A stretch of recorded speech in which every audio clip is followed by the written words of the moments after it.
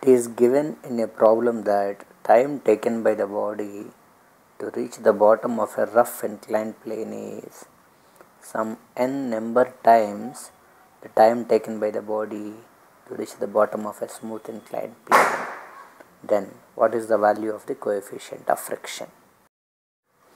We know that when the body is coming down on a rough inclined plane, acceleration can be derived as it is proved in the previous videos, that A equal to g of sin theta plus mu of cos theta if the surface is a smooth surface. We have also proved that time taken to reach the bottom of the rough inclined plane is root of 2L by g of sin theta minus mu cos theta, where L is the length of the inclined plane. If the surface is smooth, coefficient of friction is equal to 0, then the time taken to reach the bottom for the same body on the same inclined plane is root of 2L by g of sin theta.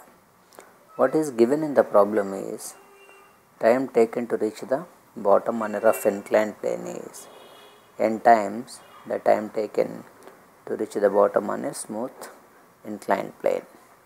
By substituting this data, we can write root of 2L by g of sin theta minus mu cos theta is n times root 2L by g sin theta.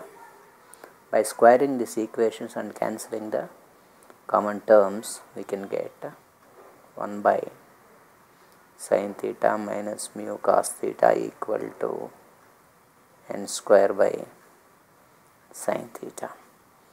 If you simplify this equation further, n square sin theta and n square mu cos theta equal to sin theta itself.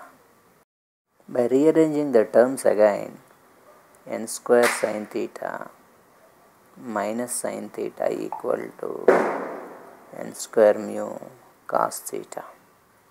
Therefore, sin theta of n square minus 1 equal to n square mu cos theta. Therefore, we can say mu is equal to tan theta of n square minus 1 by n square. Using this, we can identify the value of the coefficient of friction.